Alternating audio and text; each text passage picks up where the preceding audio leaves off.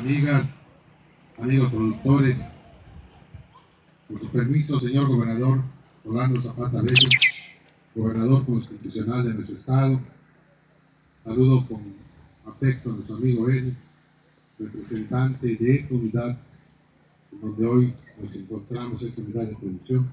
Muchas gracias al presidente municipal Ernesto Chin, nuestro amigo Ches, por ser nuestro anfitrión, y agradecerle desde luego la presencia de nuestro diputado federal Felipe Cervera. Muchas gracias, diputado. Muchas gracias a nuestro diputado local, a nuestro amigo Eugenio Chip, muchas gracias. Así como saludar desde luego la presencia del delegado de Zagarpa. Pablo, muchas gracias por acompañarnos. De todos y cada uno de los presidentes municipales que nos acompañan, de Canul, de Oquichén, de Chocholá, acá presente, y desde luego nuestro amigo Ches acá acompañándonos.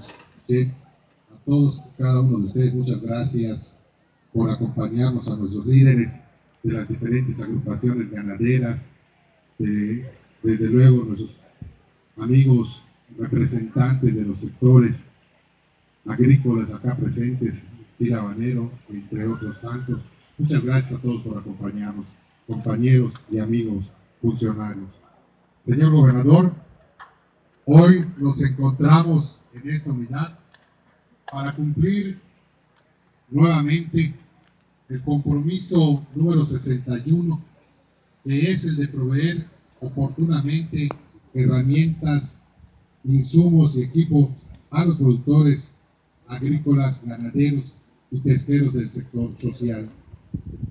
Cumpliendo precisamente con su instrucción, se aperturaron del 26 de marzo al 6 de abril las ventanillas del programa Peso a Peso, con la participación de todos los municipios del estado, los 106, así como de 20 organizaciones que están desde luego participando en este programa.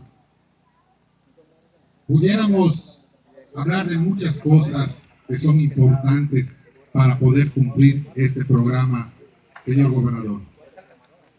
Pero iniciando desde luego con la gestión del Ejecutivo, el apoyo de los diputados para el presupuesto y desde luego el apoyo invaluable de las y los presidentes municipales del estado para poder hacer llegar en tiempo y forma en manos de los productores estas herramientas y estos insumos y equipos que en suma van a ser más de 244,000 para todo el estado.